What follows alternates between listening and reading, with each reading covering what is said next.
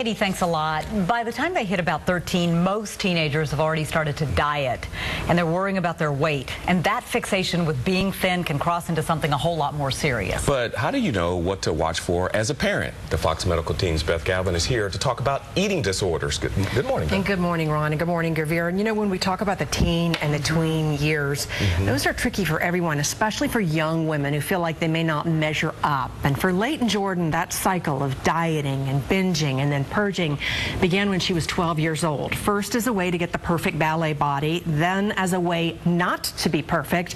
But pretty soon that thing that gave her a sense of control had control.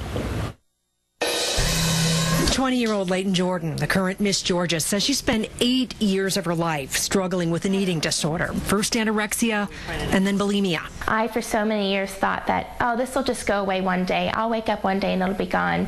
And finally, when I stopped living in denial, I realized, no, it's not just going to be gone. I'm going to have to put a lot of hard work into getting my life back. Last fall, Jordan began getting treatment here at the Atlanta Center for Eating Disorders, where her therapist, Dr. Buchanan, knows all the red flags to look for. She says watch for a change in your teen's personality or friends or grades, going to the bathroom after meals, and a fixation with food, even as they're eating less and less. Because as you eat less, your body does try to get you to think about food more because it's trying to motivate you to find food. So you do become more focused and obsessed with food. And Dr. Buchanan says teens often get caught in a cycle of restricting and then overeating. What generally happens is after a while of undereating, a person can't help but binge.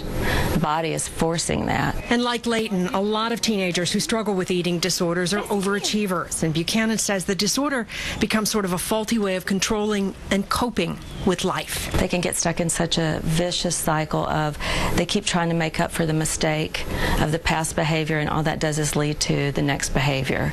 Like, I shouldn't have purged, so I just won't eat all day tomorrow. And another red flag may be that your teen is making excuses to eat alone or avoiding social situations that might involve food, or he or she may be really fearful about gaining weight or being perceived as heavy. And doctors don't really know what causes eating disorders, but they believe that some people may be hardwired from birth to be more vulnerable to them.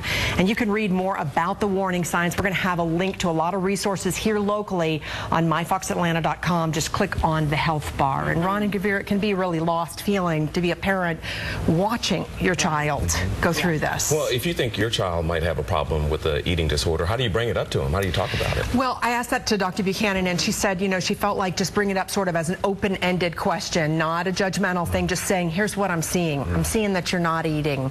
Talk to me about that. You know, you may get pushback, but the girl or the boy might actually be a little relieved that somebody's finally clearing the air and talking about what's going on. That line of communication may help with their own self-esteem. Yes, so and just really know as a parent you're not alone. There are resources out there. There are good groups that will help you right here locally. Very good. Beth, thank you very much. Great advice, by the way.